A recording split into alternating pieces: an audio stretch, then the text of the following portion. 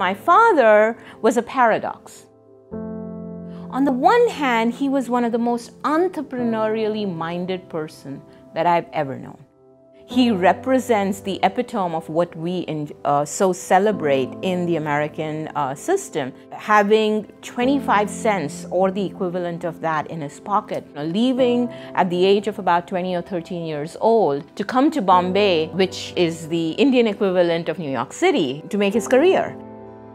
At the same time that he's very entrepreneurial, he was also very traditional in the ways that he thought about how women in particular should behave.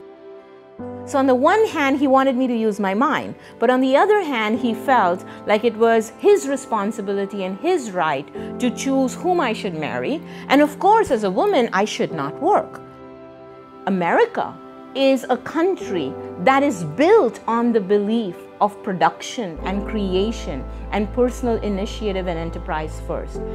So I think it's very important that people feel empowered to really think about what it is that they want to do.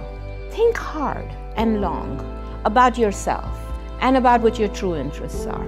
And then invest in making sure that you're the best that you can be in whatever it is that you choose to be.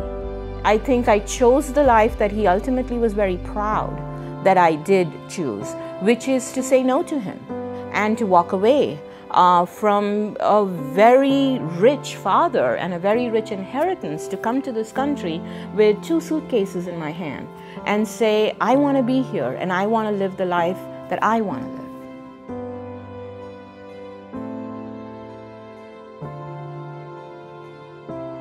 So I'm Rajshree Agarwal. I am the director of the Ed Snider Center for Enterprise and Markets.